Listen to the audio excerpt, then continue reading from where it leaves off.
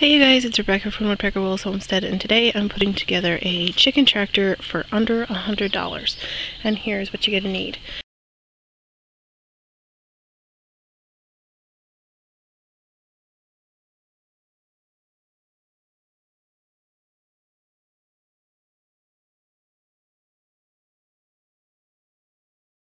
When this is done, it will be 6 by 8 by 2 feet tall. So let's get started.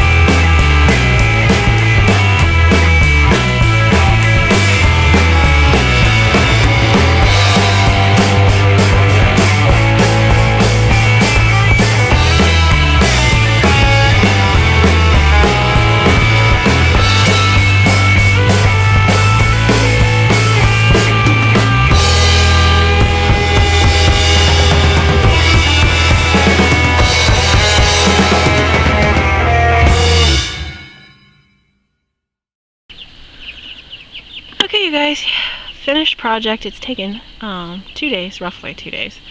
And the final product is about 6 foot wide by 8 foot long, roughly. That is roughly.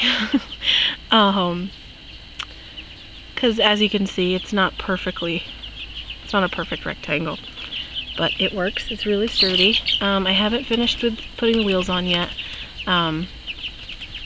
I have to get a bolt and then put the wheels on. Let me see if I can get a close-up. Okay, so this is how the door opens. You just slide it I'm gonna sit up. I'm gonna push it down a little bit because it's not, like I said, it's not perfect. I'll leave all the items I used to make this in the description box, but they're from the photos you saw before. From the photos you saw before, the roofing is about 2 feet wide, so there's a bar, there's a 2x2 that goes right down the middle here, exactly 2 feet, so you can connect them. And then there's 2 shorter ones, one here and one there, staggered, so we can attach the roof panels.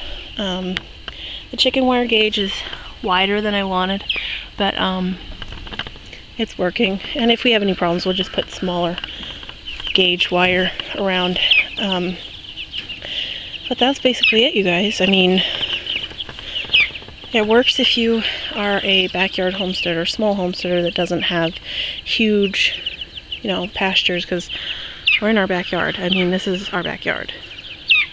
So, yeah, they seem happy. I had ordered 25, they sent 26, and 3 died, so they seem pretty happy. They're learning how to eat the grass and stuff. But so that's that, you guys. I hope you enjoyed it, and it's pretty simple to make if you have the extra money to purchase and build it yourself. It's really simple. And if you like what you see, don't forget to subscribe, and don't forget to check us out on Facebook. And see you in the next video, guys.